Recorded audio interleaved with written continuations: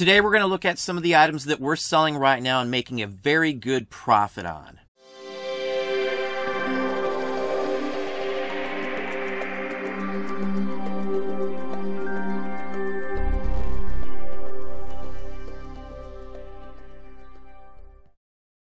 Hey, it's Don. Today we're going to look at some of the items we've been selling lately. Just a random pick.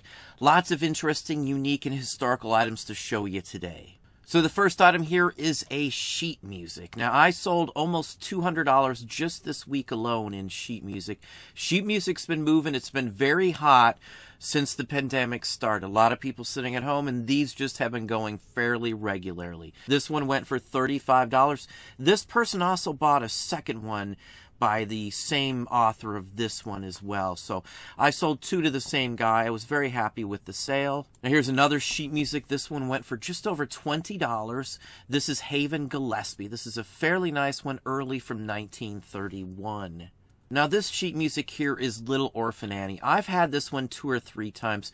Even in not so great condition, these always seem to sell. This one did go for $26.25, plus they paid shipping just like they do for all of our items. Very happy with this one. If you ever see it, grab it up.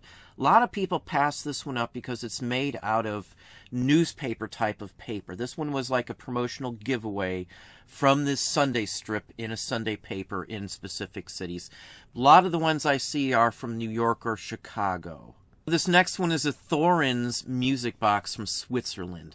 Now this is one of those examples where a simple error can prevent something from selling for a very long time.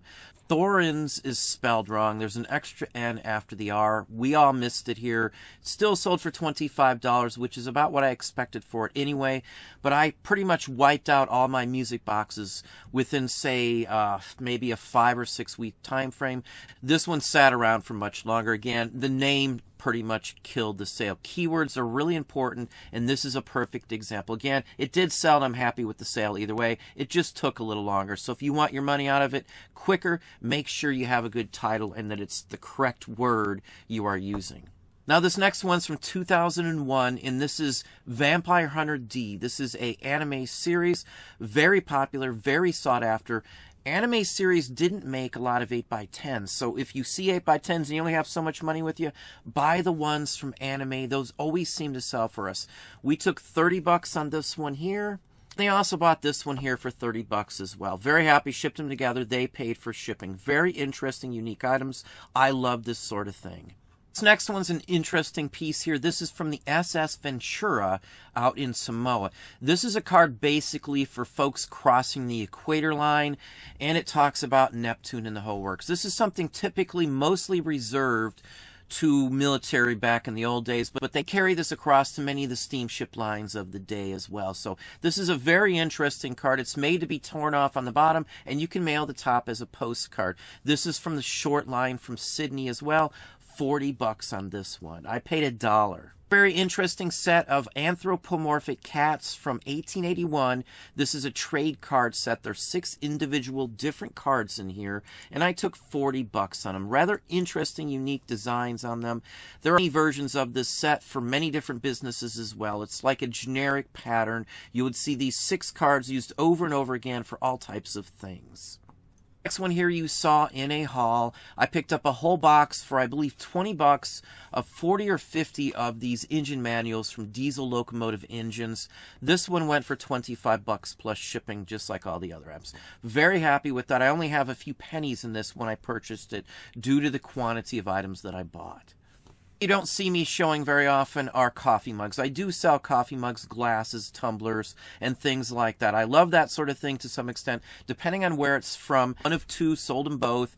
Sold them straight out $14.50 on these. These sorts of things pretty much always go. Around here I buy the local universities, and they're out the door very quickly also.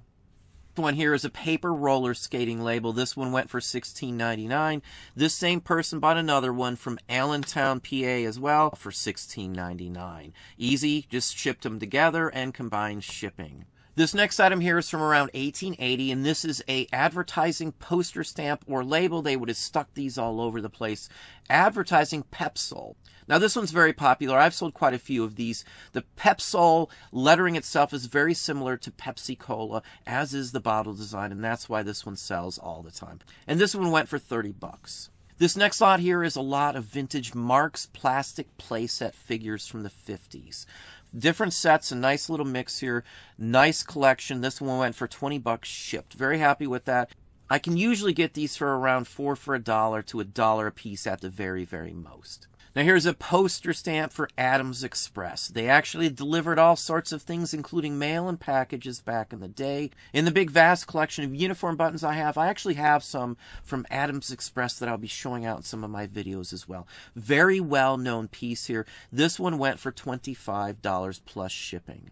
Here's an Art Deco label from the Columbus Hotel in Miami, Florida. This would have been stuck on luggage or a steamer trunk back in the day. This one went for 20 bucks plus shipping. Now this next one's an advertising pencil. Now I showed this in a haul. We've sold a ton of these pens and pencils through the time since I've purchased them. Here's another one, 30 bucks shipped with this one. It's from Euclid, Ohio, a local company. It's a farming business out there, and you can see a very interesting image on it as well. These sorts sell very well as long as they have graphics and some local history on them. Now here's a multi-category item, something I love the best. Multi-category items are always what you really want. Now this one can be listed in the Christmas section. This one could be listed in the writing section because it's also a blotter, as well as in the paper section under advertising. Rather unique piece here, Santa Claus. I have a few of these. They sell on average for $17.50. If you look at the back and you ever wonder why someone scribbled all over the back, this is a blotter. The old fountain pens, you would have to soak up the extra ink in some cases, and that's what these were used for. We've been selling a lot of postcards as well now. This is a Ross Verlag. This is a vintage German one. I took 20 bucks on this one. You saw the purchase as well on this lot of these here. We've been selling them ever since. A constant, continuous flow. Passive income. I don't have to do a thing once these items are up. Here's another postcard. This one went for 50 bucks. This one is a real photo, real picture postcard of the mascot of the USS Rhode Island.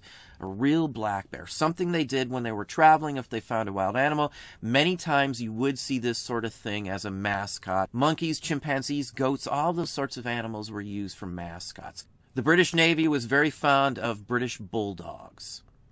The last two items are music related, and here is an 8-track tape. You can see what it went for. Very happy. This is a quarter purchase in a big bulk lot.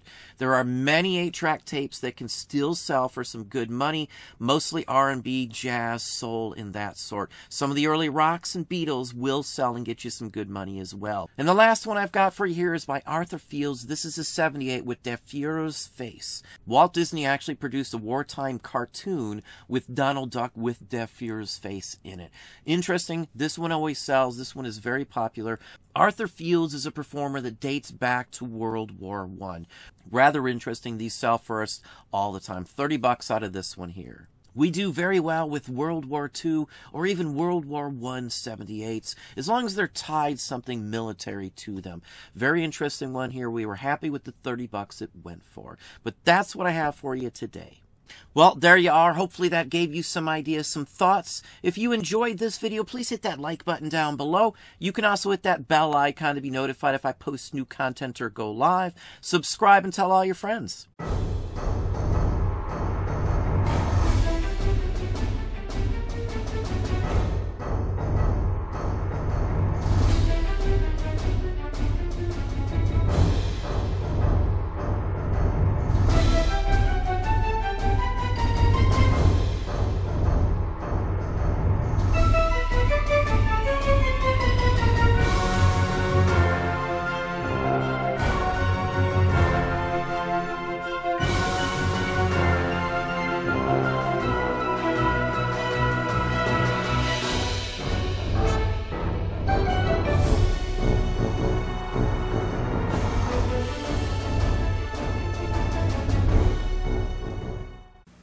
Sometimes you feel like a nut, sometimes you don't. Almond Joy's got nuts, Mounds don't. Almond Joy's got real milk chocolate, coconut and munchy nuts too. Mounds Mounds got deep dark chocolate and chewy coconut. Ooh, sometimes you feel like a nut, sometimes you don't.